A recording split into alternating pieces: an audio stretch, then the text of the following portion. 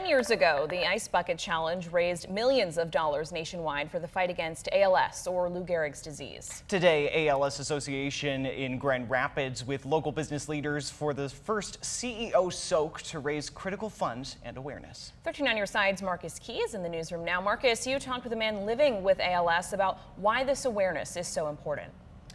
Julia, as the ALS Association continues to do research and raise money to help find a cure for the disease, a man that I spoke to today says the efforts to find a cure are more important than ever. Tyson Broyle says the efforts continue to give him hope.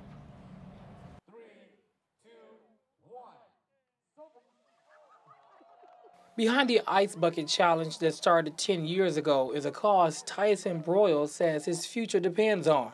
He's been living with ALS for nearly 7 years. In the beginning, it wasn't so bad. The past couple of years has been a journey. I've had pneumonia.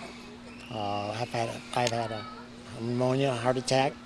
I've had just breathing problems and overall, you know, it's day to day. It's day to day. You know, there's good days and bad days. In honor of the ALS Ice Bucket Challenge 10th anniversary, the ALS Association hosted Michigan's first CEO Soak, teaming up with business leaders to raise awareness, money, and to help find a cure. According to the University of Michigan Health, ALS remains a deadly disease with no cure. Every 90 minutes, someone is diagnosed with ALS and a life expectancy of 2 to 4 years. Broyle says after what he's been through, he's grateful he was able to be a part of the awareness event. I've been through it. I've been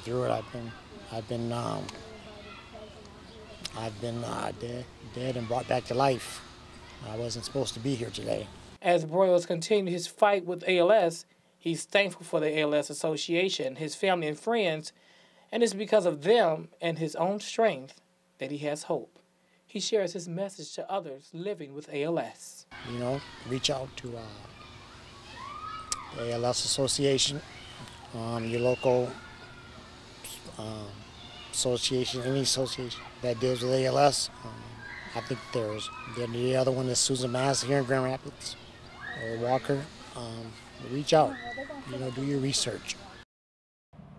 And so far, the ALS Association has inspired 17 million people around the world to do the Ice Bucket Challenge to raise awareness, and they've raised more than $117 million worldwide. In the newsroom, Marcus Key, 13 on your side.